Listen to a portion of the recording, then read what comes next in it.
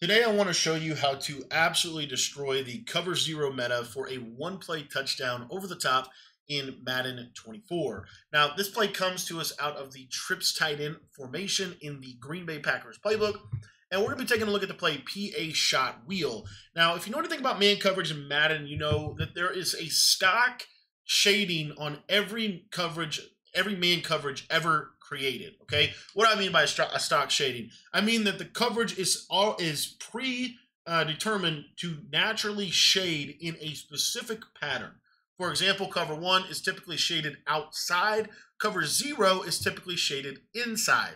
Now, we all know that this Mike Blitz 0 is a really big popular meta. We actually set this meta. We dropped this defensive ebook the first day Madden 24 was out, and you can still get access to that in the Patreon. It shows not only how to run the blitz, but how to create the best coverage defenses around the blitz, how to stop the run, how to contain the rollout, everything you need to be successful defensively. We also have this trips tight end offensive ebook on there, and we're going to be updating all of our ebooks this week with new material as well. Patreon members get access to all of the ebooks, all of the updates, everything. So if you want to sign up for that, the link's going to be down below. Now, all we're going to do here, we're going to build around this play out of PA shot wheel. There's a lot of good routes in here. We have an S post, we have a crosser, and we have this really cool wheel route from the inside trips receiver. So all I like to do here is we're just going to slant Marquez Valdes-Scantling and motion him across, and I want to show you what we can do. We can basically get this guy isolated over the top. Now, if he doesn't get open, then you're going to run the slant cross concept, right? It's basically the same as slant post. You can put your tight end on a route if you want to, and then you can maybe do a little clear out streak or something here. So that way you still have other routes on the field that can beat man to man. And of course, I say that they actually almost kind of low-key bag the drag. But the other big piece of this is this wheel route. And there's two main coverages that this wheel route will give you the opportunity to beat. One of them is cover 0. And every so often, doesn't always get open, but it can burn over the top, all right?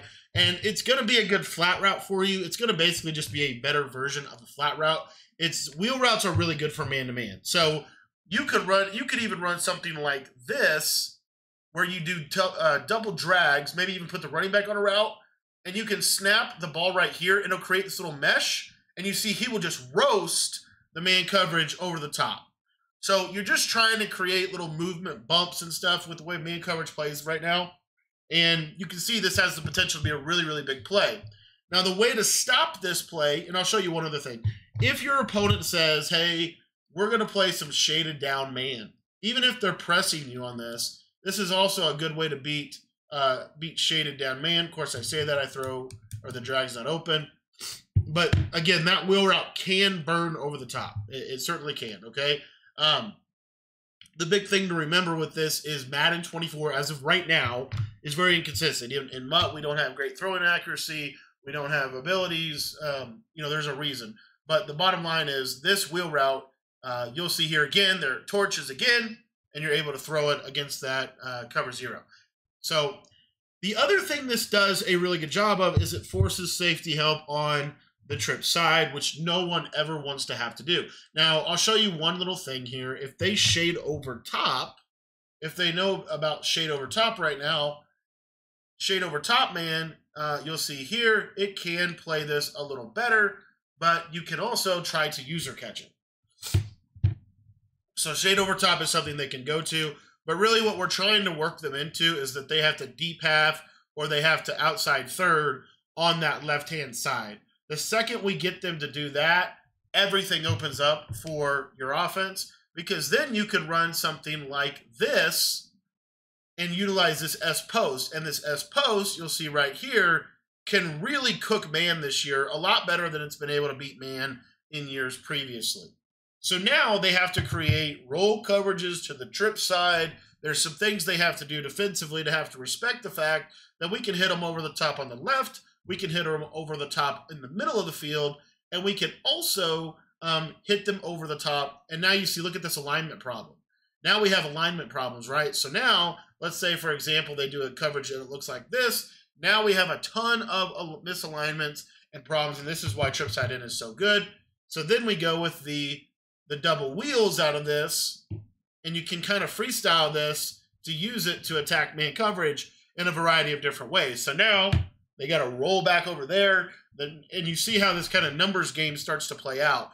But the biggest piece of this is getting the ability to beat them over the top on the right, getting the ability to beat them over the top on the left, and getting the ability to beat them over the top in the middle. So how do we beat them over the top on the right? That's where this crossing route really comes in handy. And again, we can do it all from the strips alignment. So just simply streaking the tight end, and then from there you could take this this backside guy and just put him on a motion slant.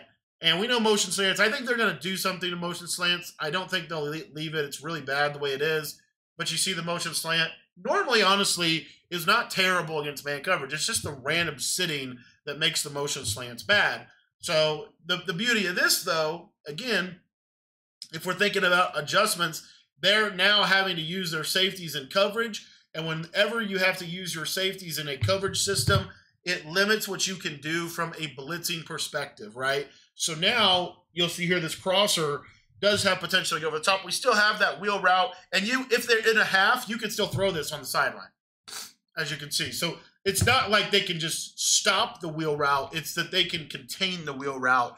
And really what we're walking them into is this idea that they're going to either have to use their safeties in the man coverage game, or they're going to have to start shading over the top. And when they start shading over the top, we're going to be able to hit them with crossing routes galore. So I think using wheel routes to beat man coverage is one of the best tricks of the trade this year.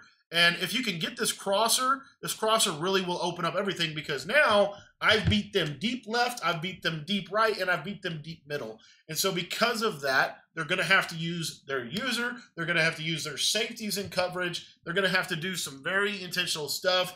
And because they don't know whether or not I'm going to put the running back on a route or not with this play, they don't know, they can't necessarily just send 5 and pray, right? So you see here, they send 5, we pick up the blitz, and we're able to hit our slant or our crosser. We also have that wheel route as a deep option in a send 5 scenario, because they can't put safety help when they're sending 5 at your quarterback.